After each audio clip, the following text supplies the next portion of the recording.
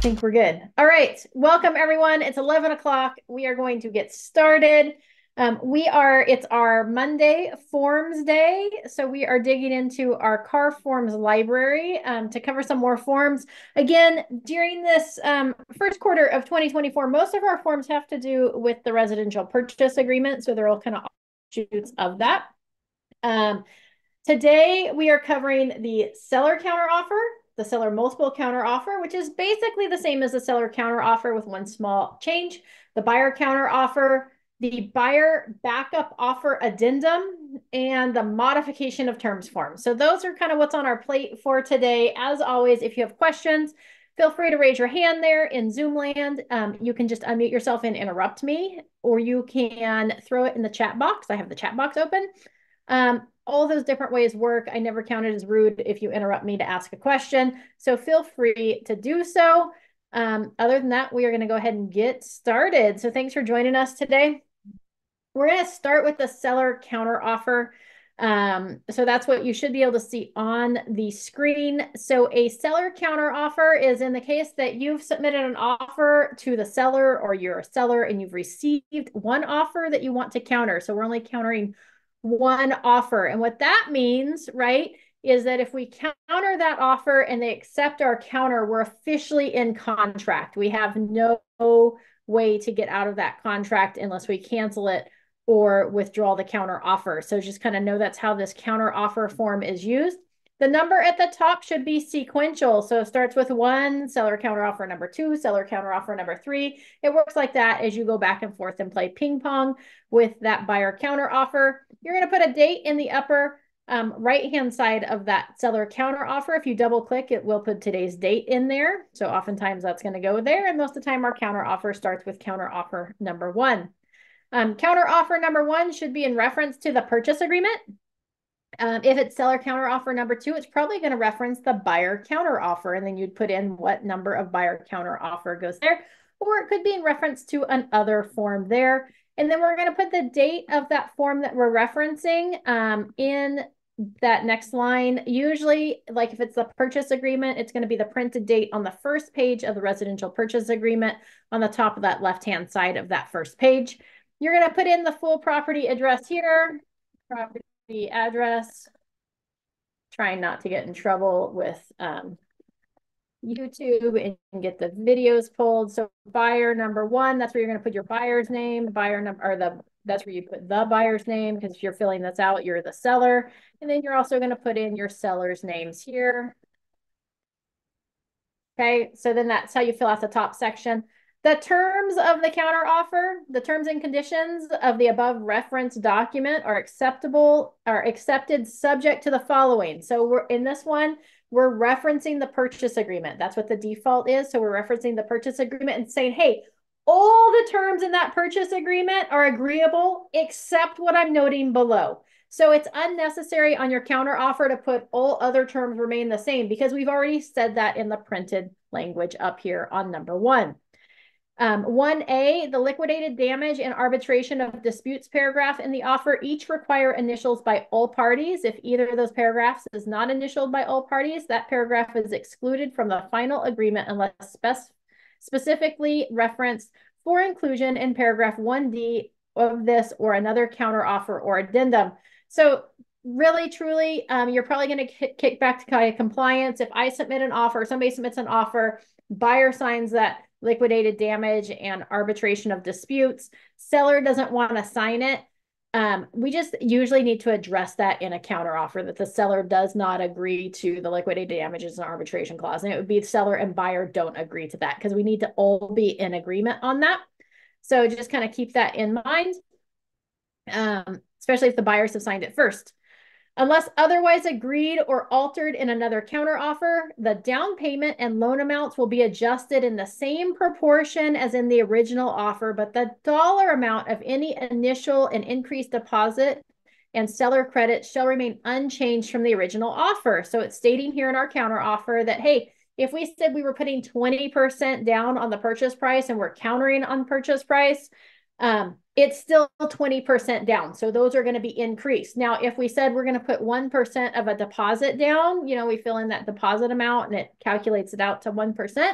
That doesn't change. Okay, that's going to remain the same as with seller credit. So if we were thinking, gosh, we need 2% in seller credits, we put in seller to credit, $10,000 for a $500,000 purchase, that's going to remain the same as well. So you may need to counter to adjust those numbers if you wanted them adjusted. But otherwise, those stay the same. Loan amount, down payment automatically adjust.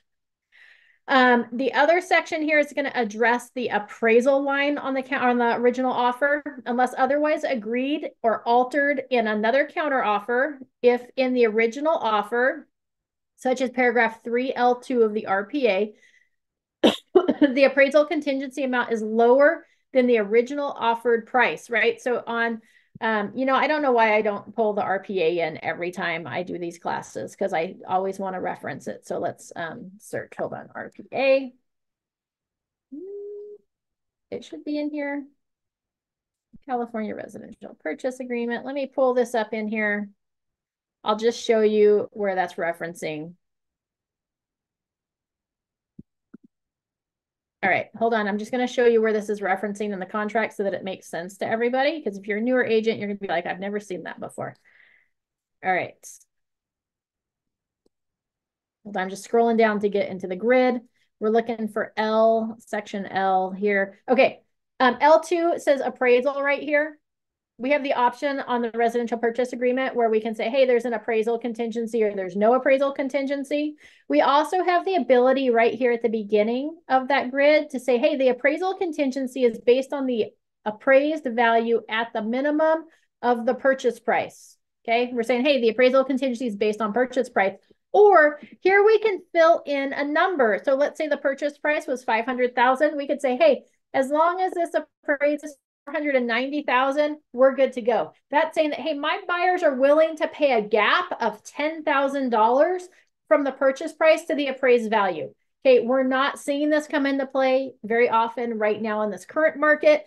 But when the market goes crazy, seller's market, we're seeing this a lot more often. We're writing offers above asking. We're going in with multiple offer situations, and our buyers are saying, hey, we're willing to pay, like if that property doesn't appraise, we're willing to pay that $10,000 difference. Why is that important? Because if your loan is financed or if your purchase is financed, the lender is going to base that loan amount on either the purchase price or the appraised value, whichever's lower. Okay, so if our purchase price is 500,000 and it appraises at 480,000, your loan amount of 80%, because our example was we were putting 20% down, is going to be based on 480,000, not 500,000. That means we're going to have a gap of down payment that we need to come in with the difference of if we can't renegotiate the appraised value. So that's where this line comes into play. If you're just saying, hey, it's contingent on the property appraising at the appraised value, we don't fill anything in there. But let's say that we filled 480,000 in here. And then we're doing the counter offer. That's where this is going to come into play. So that's why I wanted to show you where that was at in the offer. We're going to hop back up to the set counter offer. And then right here on C, it says, such as paragraph 3L2 of the RPA, the appraisal contingency is lower than the original offered price, right? In that example, we said, hey, the offer was going to be 500,000. We're offering 480 or 490 there on that appraisal contingency. The dollar amount of any difference, that appraisal gap, shall remain unchanged and be deducted from the final contract price to create the final appraisal contingency amount. Then it gives us an example. For example, if the purchase price in the offer is $1 million and the buyer reduces the appraisal contingency value to $950,000, that's what they filled in that line there where it talks about the appraisal contingency. The appraisal gap is $50,000. If the purchase price is increased to 1.2 as a result of this counter offer, the appraisal contingency value shall be adjusted to 1.15 or 1.2 minus 50,000. If the property appraises below 1.15, buyer may exercise the appraisal contingency right to cancel this agreement. So hopefully that makes sense to everybody. So A, B, and C says, hey, well, starting with one says, hey, all other terms that aren't mentioned here stay the same in the contract. Okay, we're agreeing to everything else that we don't address here in this counter offer. B is saying, hey, liquidated damage and arbitration clause needs to be agreed to by everybody or excluded. C is, hey, in the counter offer, if the appraisal contingency amount, oh, sorry, B is also, I think I skipped B. B is the down payment amount is going to automatically adjust and stay at the same percentage of down payment to loan amount. The good faith deposit stays the same and the amount of seller credits stay the same. No automatically adjusting there on section B. C is the appraisal gap. That's going to automatically adjust by the dollar amount. Okay, so those are all things that we don't have to address as part of this counter offer. Do we have any questions so far up until line D?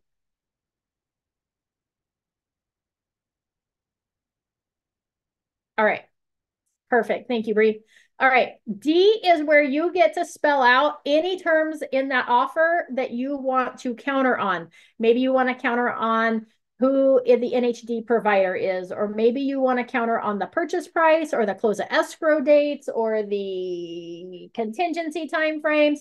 Any of those items can be done here. Just so you know, I like to be really specific when I fill out my counter offers. So if I'm going to fill out like a change in the contingency, the inspection contingency, I'm going to put RPA. I'm going to go back and look at the RPA. Hold on, we're going to go forms. We're going to hop down here to the residential purchase agreement. I'm going to find the item in this section. So here we have the investigation of property. Maybe we want all the contingencies from L1 to, or from L3 to L7 changed. That's going to be 3L3. So just kind of keep that in mind for a minute here. We're going to go 3L3 to 3L7, seller counter offer.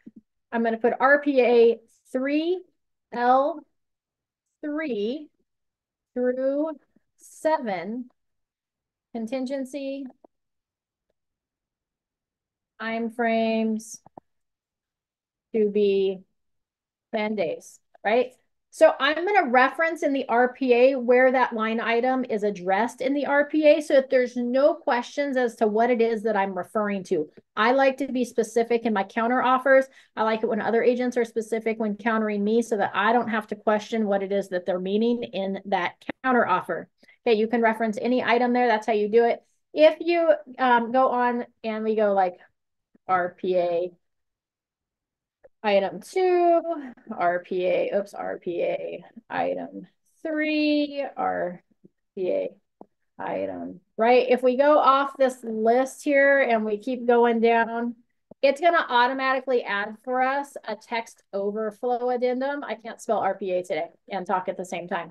So if you go too low where it goes off the line, don't worry if it vanishes. It's going to magically appear on a text overflow addendum. So just know that it'll still be there. If we want to see what that is, we just click on that box, it'll pop back up.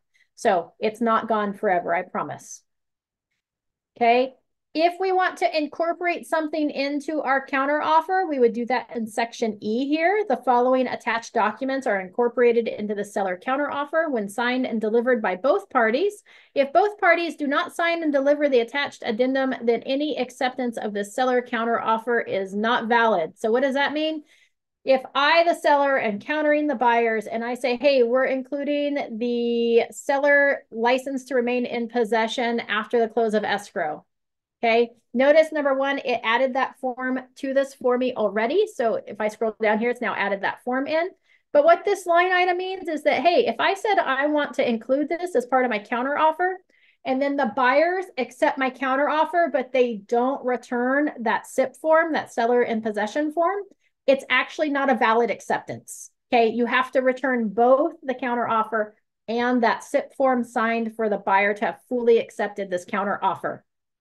Okay, so we can include addendums, backup offer addendum, seller to remain in possession, seller's purchase of replacement property, tenant occupied forms, residential lease, seller intent to exchange, or other. So you have so many options there of things that you could include. Okay, so lots of things to be mentioned there. Any questions so far on up to section E?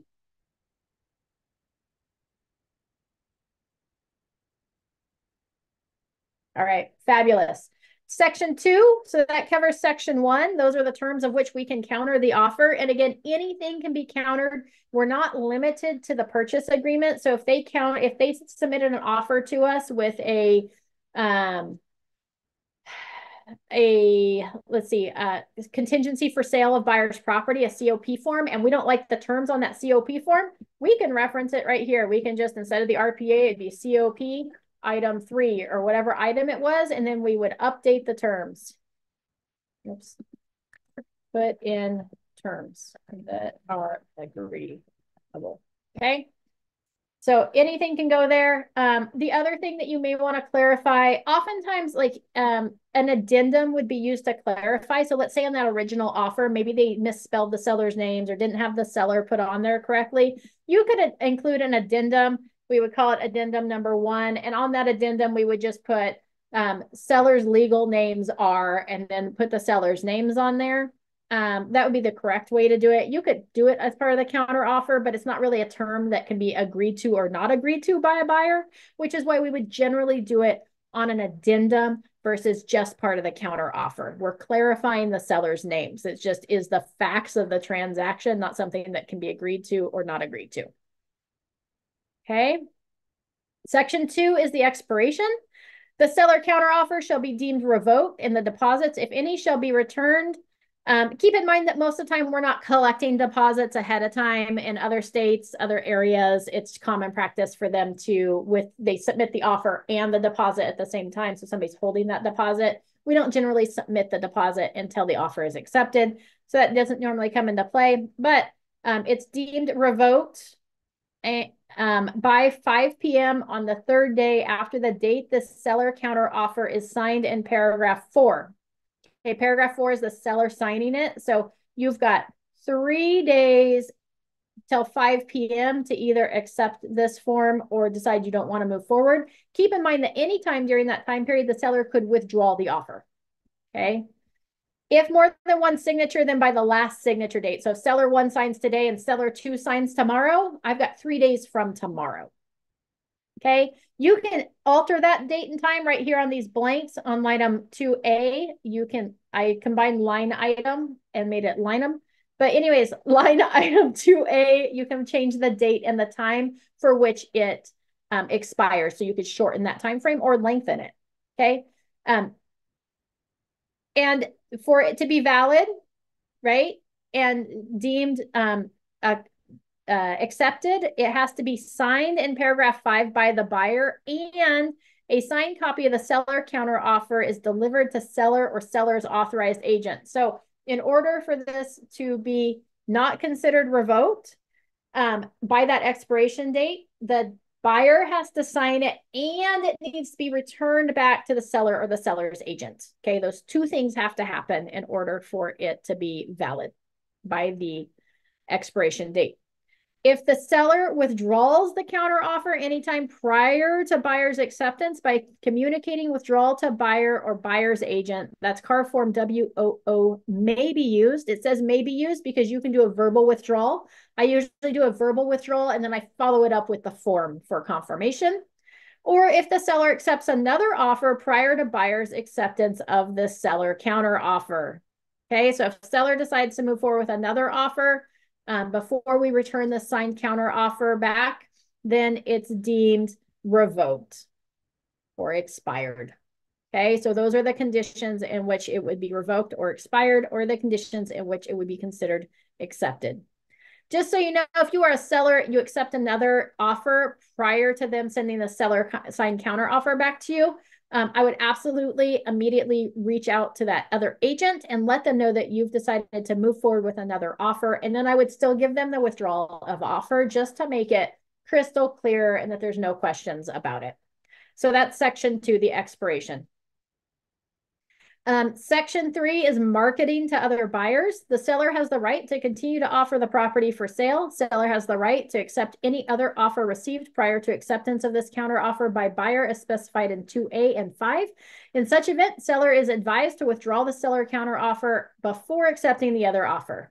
Okay, right, as I just communicated.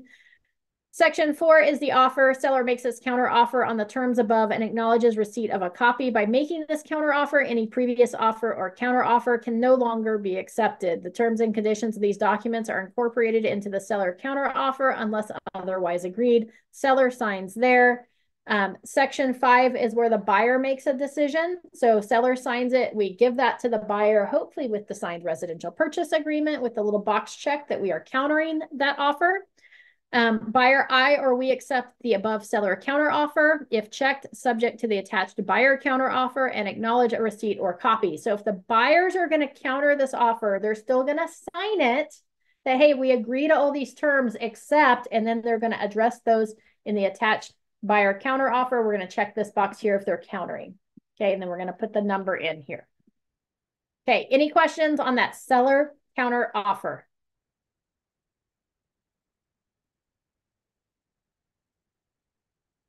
All right, fabulous. Then we're going to go on to the next form, which is the seller multiple counter offer. Very similar to the seller counter offer, so I'm not going to go through it line by line. The top looks exactly the same. Here you're going to put counter offer number 1. Just so you know, if we are countering multiple offers, this gets used in a case where we've had multiple offers submitted and our seller says, hey, we don't just want to counter one offer, or we don't just want to accept one offer. We want to counter, and we want to counter 2 or 3 of those offers. There's no limit. You can counter all the offers received. You can counter 2 of the offers received. It really makes no difference. You just can't use this form if you're only sending out one counter offer. Okay. So top is different only because it has a name. If we're sending multiple counter offers out, if we're sending 3 counter offers out at the same time, they still all get counter offer number 1, because in that transaction, it would sequentially be number 1. However, the buyer's names are going to change. Okay. So oftentimes what I do here is in your forms library for the seller multiple counter offer. Okay, add, we're going to go forms library. We're going to go SMCO. Oops, SMCO. See, there's multiple counter offers here. I would pull 1 multiple counter offer in per buyer that we're countering. So even though this one says counter offer number 1, this one says number 2, at the top, it's still going to say number 1, and then I would fill in the other buyers' names. That way I don't accidentally mess up the terms. Okay, so I would have 1 multiple counter offer in my transaction for each buyer that I'm countering. Okay, this top section here, 1 all the way down to E, exactly the same as the seller counter offer. 3 is the expiration, which was section 2 in the regular counter offer. Marketing to other buyers was 3, it's now 4. And the item 5 here would have been number 4 on the previous one. So they've added number 2, which is the binding effect. The seller is making this counter offer to multiple counter offers to other prospective buyers on terms that may or may not be the same as in this multiple counter offer, right? We don't have to counter the same thing. This multiple counter offer does not bind the seller and the buyer unless all of the following occur in the time specified below. Seller signs in paragraph 5. That's the original signature from the seller. Buyer signs in paragraph 7. That's the buyer saying, hey, we accept this multiple counter offer. And then the seller has to sign again in paragraph 8. And the buyer receives a copy of the multiple counter offer with all of the signatures. Note, prior to the completion of all the foregoing, buyer and seller shall have no duties or obligations for the purchase or sale of the property. Okay, there's no obligation until all 3 signatures are on this document and it's been returned. The expiration of the seller multiple counter offer, again, that's the same as section 2 in the regular counter offer. It's 3 days after the signature below in section 5.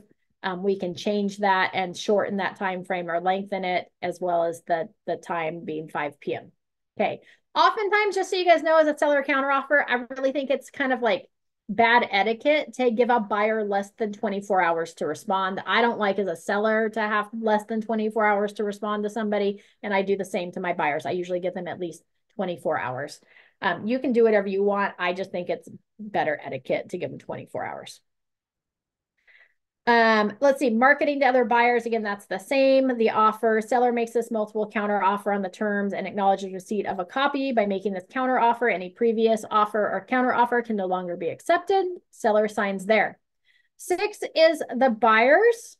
Buyer's acceptance of this multiple counter offer shall be deemed revoked, and the deposit, if any, shall be returned. Now, this is a little different. In the previous one, the seller just had the buyer just had the option to either accept the offer or to counter the offer. And if they accepted the offer, you were automatically in contract. With this one, if the buyers accept this multiple counter offer, you are not automatically in contract.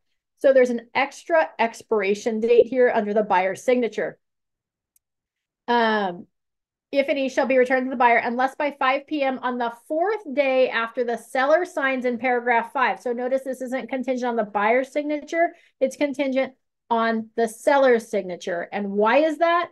Because the seller, regardless when the buyer signs, the seller has 3 days to collect all the multiple counter offers back before making a decision. So the default is the 4th day after the seller's signature. This original expiration defaults to the 3rd day after the seller's signature. So this is saying, hey, if sellers took all the time, buyer sent this back to them, now they get an additional 24 hours to make their final decision.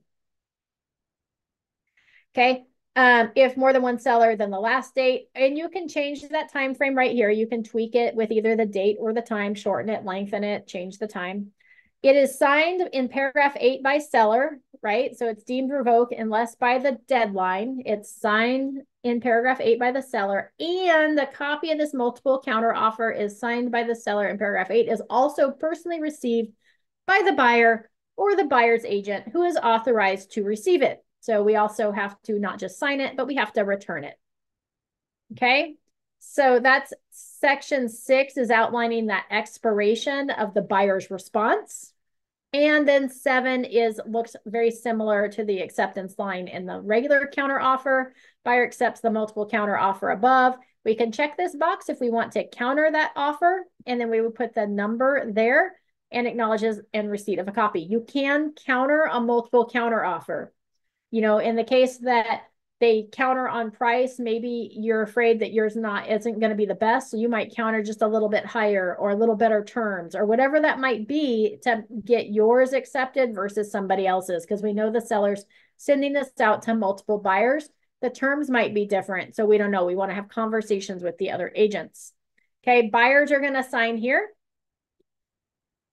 Then section 8 doesn't get signed until it's signed originally by the seller and then by the buyer, and then the seller gets to make a decision. Now, if the seller attaches or the buyer attaches a counter offer here, then we no longer use section 8. If we're going to move forward with these buyers, we're just going to accept the buyer counter offer.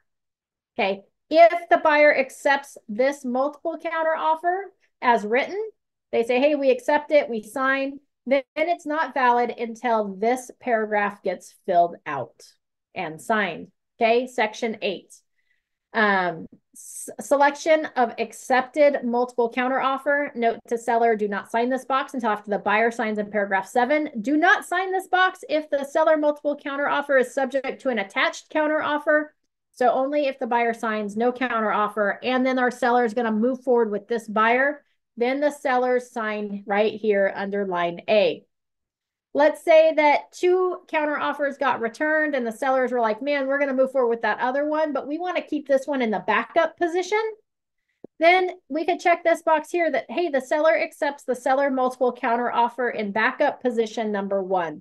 The backup offer addendum, car form BUO, dated today's date, is going to be attached. And then the seller is going to sign here instead of line A. So if we're signing B, don't sign A. Okay. The seller multiple counter offer in backup position shall be deemed revoked, and deposits shall be returned to the buyer unless by 5 p.m. on the 3rd day after the date seller signed in paragraph 8B. If more than one seller, then the last date, or by blank date at blank time. We can always tweak it. The seller multiple counter offer in backup position is signed by buyer below, and attached BUO is signed by buyer, and copies of them are personally received by the seller or seller's authorized agent. And then the buyer would sign here. Okay. So just because we're saying, hey, we're accepting your offer, we're putting you in backup position number 1 or 2 or 3, that doesn't mean that the buyer is going to agree to that. So we only agree to it. The buyer signs here, and then they're going to return that backup offer addendum form. Does anybody have questions about the multiple counter offer?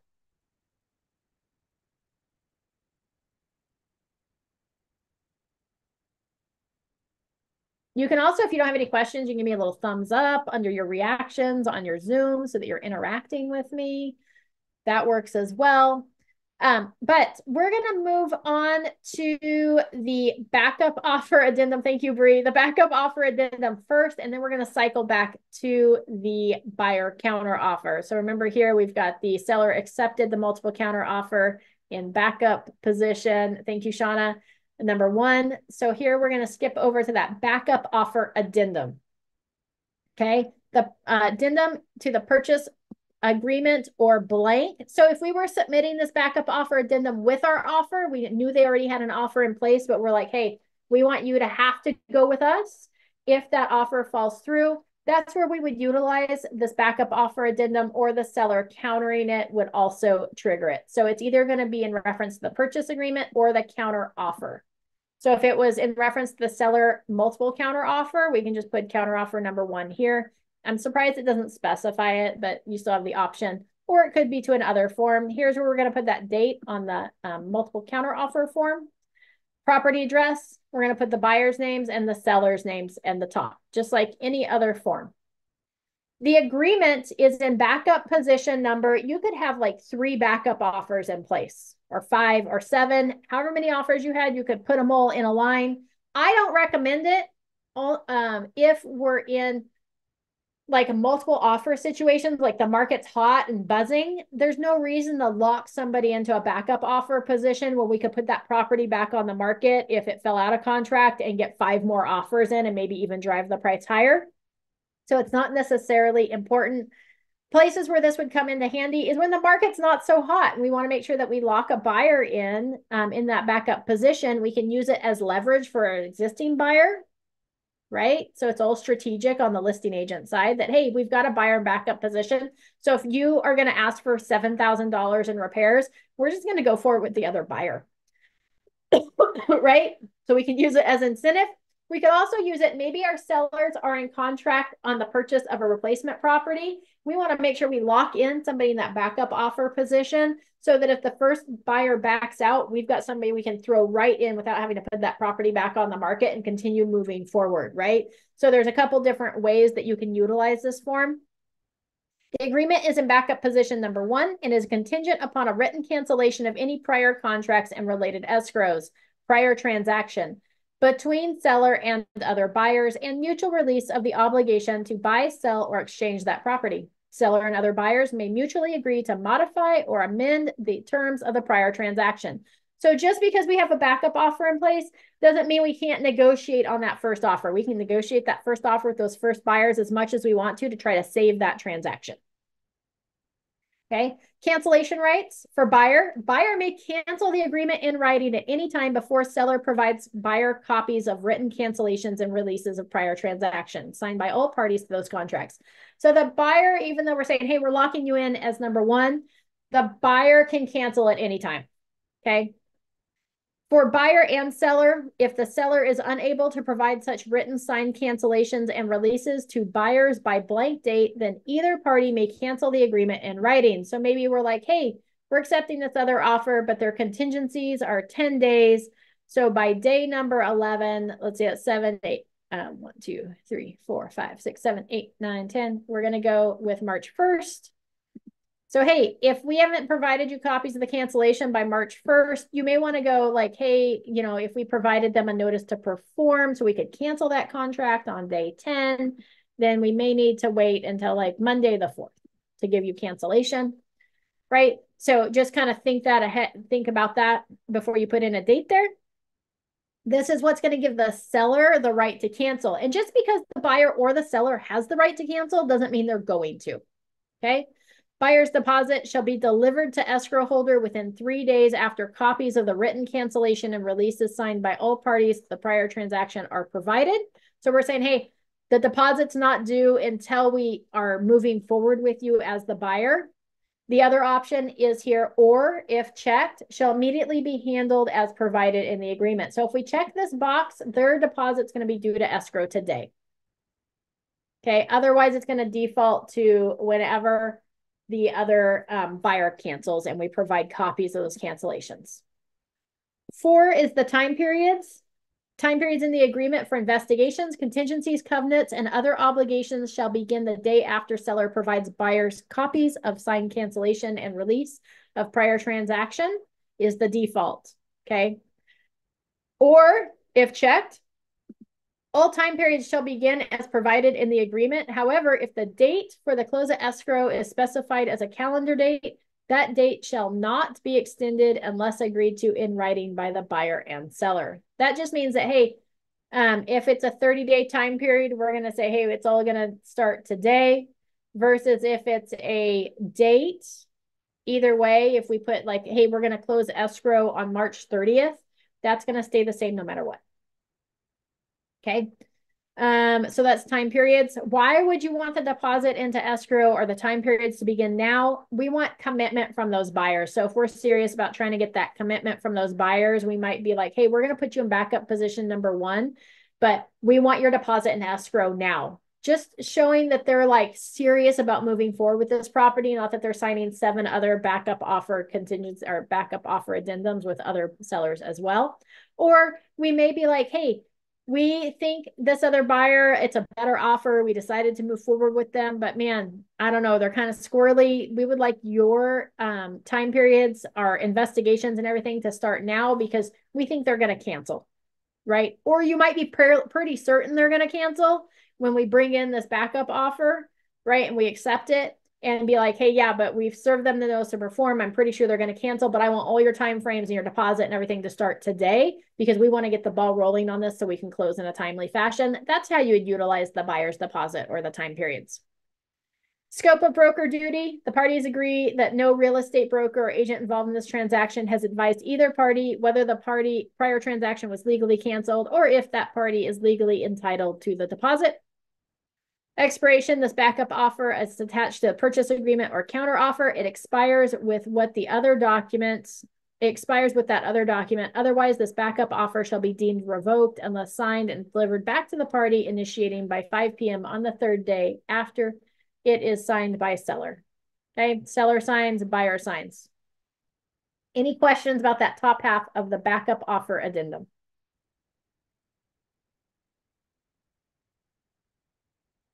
All righty. The bottom section, that's what we're going to utilize. If we have a backup offer in place, thank you for the thumbs up, Bree. If we have that backup offer in place and now our first buyer's canceling, we're going to move forward with the backup offer. We're going to utilize this bottom section of the BUO. Seller acknowledges being advised to seek the advice of a qualified California real estate attorney regarding the cancellation of all prior transactions. Seller hereby delivers a notice to buyer that all prior transactions have been canceled and released. Attached hereto are copies of the signed cancellation and release of prior transaction. Agreement is now in full force and effect, and then seller signs. So if our first buyers have been canceled, we have the cancellation and the release in our hands. Our sellers are going to sign this. We're going to submit it to the buyers in backup offer position number 1 with a copy of that signed cancellation. Keep in mind, if we have a backup offer in place and our first buyers cancel, the sellers are required legally to move forward with these buyers unless the buyers no longer want to move forward or unless they've canceled because this date in section 2B has come and gone. Okay, otherwise they're obligated to move forward with these buyers. That's why I'm really careful about who I put in or lock into a backup offer because you're stuck with them. Okay. We acknowledge a receipt and copy of the signed notice of cancellation and release of prior transaction form. These initials by the buyer are not required, but it's always nice to have them acknowledging that, hey, yes, we're good to go. We know we're moving forward. Any questions about the backup offer addendum form?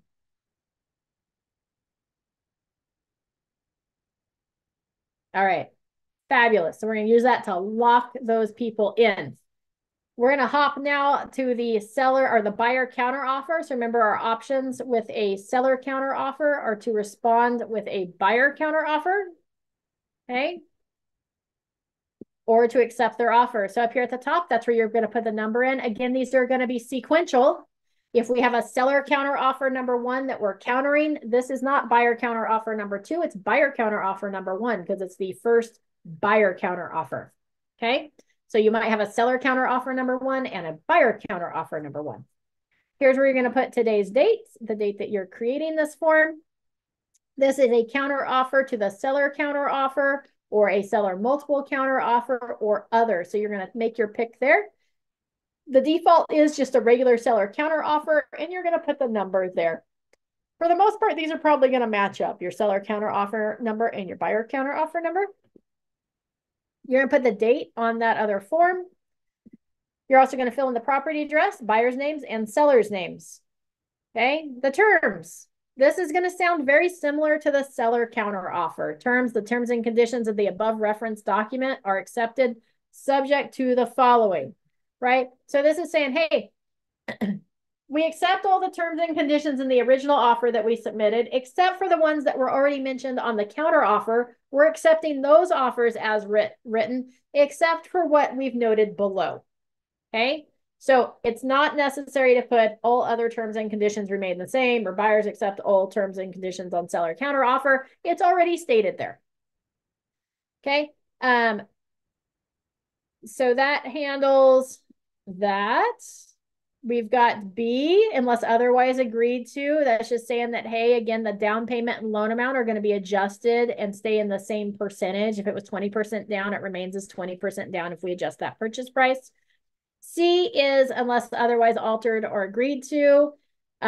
The appraisal gap remains the same as well based on dollar amount. So remember that appraisal gap stays with the same dollar amount. So if it was a $50,000 gap in the first one, it remains $50,000 based on the final purchase price.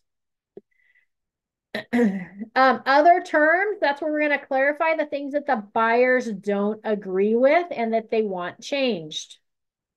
Okay, any other terms there? That's where we're going to spell out, just like we did in the seller counter offer. We're going to reference the document here, maybe the seller counter offer D or section 1D item 1. You know, if they numbered them, if not, we would just put, you know, seller counter offer 1D and then put, you know, purchase price.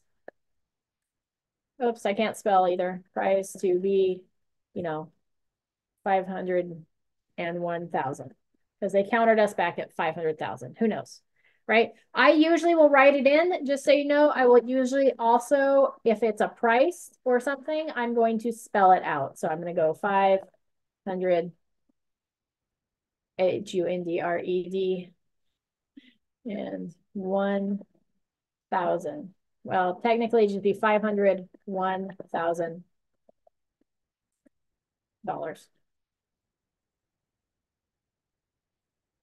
I usually spell it out. Okay. So you're going to attack anything there that you didn't like in their counter offer that you're deciding you're going to change in your offer to make it more appealing in the case of a multiple offer situation, whatever that would be.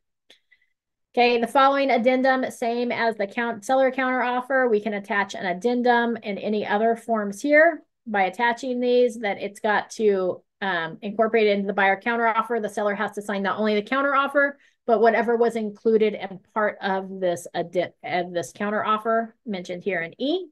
Expiration is the same. It's the 3rd day after the date the buyer counter offer is signed. We can tweak it here on these lines as well. And remember, if there's 2 buyers, it's going to be the latter of the 2 signatures. Expiration. Okay, so it has to be returned right back to, it has to be signed by the seller and it has to be returned back to the buyer's agent. That's what makes it valid. Or the buyer can withdraw the buyer counter offer at any time prior to seller's acceptance by communicating the withdrawal to seller and seller's agent, and CAR form WOO may be used. Again, that's the withdrawal of offer form. We usually communicate it verbally or via text and then follow up with that form. Buyer's going to sign here. And then we're going to wait for the seller's response down here on line 4. Again, the seller has the option to either accept it, reject it, at which point they're not going to return it, or they could counter it. And they can counter it with either a seller counter offer or a seller multiple counter offer. So the sellers have the option of responding that way. Usually if sellers send a counter offer over, my buyers are going to counter that counter offer. I'm going to have a long conversation with the agent on the other side of, hey, my buyers are wanting to counter. How do you think this is going to go over? I really want to work it out so that we don't have to go back to another counter offer. I'm trying to like not play ping pong as much as possible with paperwork, as much as I love paperwork. Okay. I really want them to I want to draw this up in a way that I think the sellers are going to accept it. So I'm going to run all those terms by the listing agent. Any questions about this buyer counter offer? It's very similar to the seller counter offer. It just says buyer at the top instead of seller. All right. We're going to hop over to our modification of terms form. I don't know why I threw this in on today's training, but alas, we are going to cover it. The modification of terms is for, it's an MT form. And they've made the name longer than it used to be. Now it's modification of listing, buyer representation agreement, or other agreement between a principal and the broker. So any documents that we have that are signed and agreed upon between the brokerage or us as the agent and our clients, they get modified with this modification of terms form. Okay, so that the BRBC, the buyer representation and broker compensation form, or the listing agreement are the ones that you're going to see the most often here, are going to be the ones referenced. You're going to fill out the top by either marking listing agreement or buyer representation agreement or other. Make sure you put the date that that agreement was originally signed or the date in the upper corner of the first page of those documents. They all have them. Here's where you're going to put the brokerage name, right? Here's where you're going to put the your client's name, seller or buyer names. Go there. You're going to put the property address in there, assuming that there is one. It won't let me go away. It's now frozen. We'll just sit and wait patiently. There we go. Property address goes in there, is modified as followed. If there is no property address, if we're modifying like the BRBC, so there's no property address, we may want to write that in, no specific property identified, right? So we may want to put that in there so that you have that saved for the future, right? And we can use it in the case that we're referencing the BRBC. Okay. Here we can change the listing price, the price range, the lease or rental amount shall be changed to, right? So if we said, hey, our buyers are purchasing a property up to $1 million and now they're talking about expanding their purchase price beyond that, we could change that here. We could also change the listing price here for a listing that we had for what was on that listing agreement. We might change the expiration date. Maybe we're coming up on that expiration date. Remember, if we're already in contract on a listing, or we have a buyer moving forward, our listing agreement expires, it actually will continue on through the end of that transaction, assuming that transaction is going to close. So you don't actually have to modify it at that point. And the same thing with a buyer representation agreement. If our buyer representation agreement is going to expire or set to expire and our buyers are in contract on a property, it's going to go to the end of that contract, assuming that we put it into contract before the expiration date. So we don't have to extend it there. But maybe we're still looking for properties. We would want to extend that. Or maybe the property hasn't sold. We can extend that listing date. Keep in mind here, then if the listing agreement is an exclusive right to sell car form RLA, that's what we're supposed to be using in our office at least, or a seller reserve listing car form RLASR for residential property improved with 1 to 4 units, the renewal may not last longer than 12 months. This restriction does not apply if the seller is a corporation, LLC, or partnership. It is unlawful to record or file the listing agreement or a memorandum or notice thereof with the county recorder. Okay, so we can only extend it up to 12 months. If it takes you another 12 months to get the property sold, you may want to hand it off to somebody else. All right. Notice here the amount of real estate commissions is not fixed by law. They are set by each broker individually and may be negotiated between principal and broker. Real estate commissions include all compensation and fees to the broker. Keep in mind that with our brokerage, at least with Realty One Group Fox, you are in charge of your commission. You can charge whatever it is that you want to charge to either a buyer or a seller. You are in complete control over that. But here on the other terms is where we may want to modify that. Maybe on our buyer representation agreement, we said that, hey, buyer's going to have to make sure that we're compensated a minimum of 2.5%. And maybe the property that we put them on contract in is for 2%, and we want to tweak it so they don't have to come to close with a 0.5%. We could change that here. Okay. We could also change maybe the areas in which they're looking for properties if we specified that on the BRBC. Maybe we're specifying the on-market date for our listing agreement. So remember our listing agreement, maybe we had a SELM in place, a seller exclusion from the multiple listing service, where it wasn't going to go in the MLS right away, but now we've determined our on-market date. We would want to spell that out under the other terms. So we can use that to change any terms on either of those documents.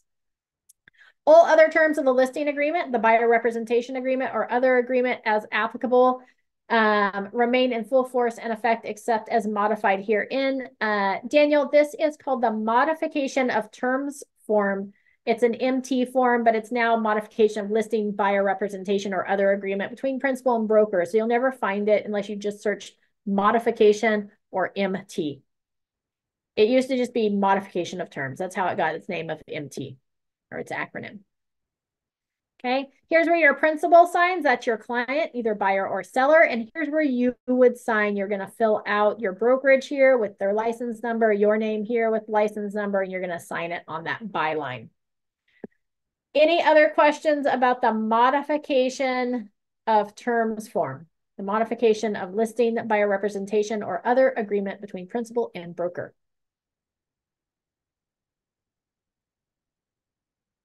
All right. For any changes to a contract, thank you, Shauna. For any contracts that are between the buyer and the seller, those all get changed with an AEA, an amendment to the existing agreement. So that would be your modification of terms for anything that's between a buyer and a seller, right? Or seller and buyer, seller, however it works.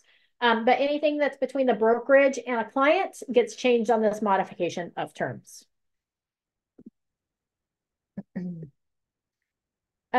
Those are the only forms that I have for you today, which is good because we're at 11:52. So look at, I kept it under an hour. We covered again the seller counter offer, the seller multiple counter offer, the buyer counter offer, the buyer backup offer addendum, and the modification of terms form. Does anybody have any questions about any of those forms or any other forms in your CAR forms library?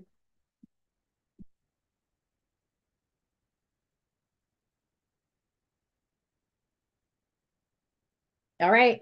I hope you guys found this useful. You can log your attendance. The link is in the chat box. It also gives you the option to make suggestions on trainings that you would like to see in the future. Thank you for your hand clap, Deborah. I really appreciate that. This week we have coming up, let's see if Abby throws it back on the screen. She had it up there earlier, but we have tomorrow we're talking about presenting and writing and presenting offers, or writing and getting offers accepted, I think is what it's called, for our buyers. On Wednesday morning at 11 o'clock, we have the title company will be back in the office. So we'll be in office and via Zoom. They are bringing lunch for those that are in office. So they're bribing you to show up.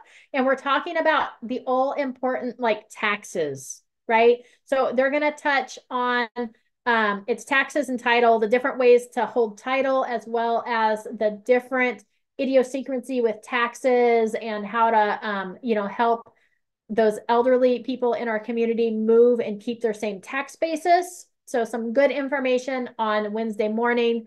And then Wednesday evening at 7 p.m., we're going to cover trend graphics and Symbium. I may wrap in some other things there as well, but we'll see. But that's going to be on Wednesday evening at 7 o'clock. Anybody have any questions before we wrap up for today? Amy, can you stay on for like just 1 minute? I can stay on for just 1 minute. Absolutely. Thank you. Absolutely. Any other questions? All right. Fabulous. Thank you so much for joining me today. I'll see you tomorrow for writing and getting offers accepted. Have a fabulous day.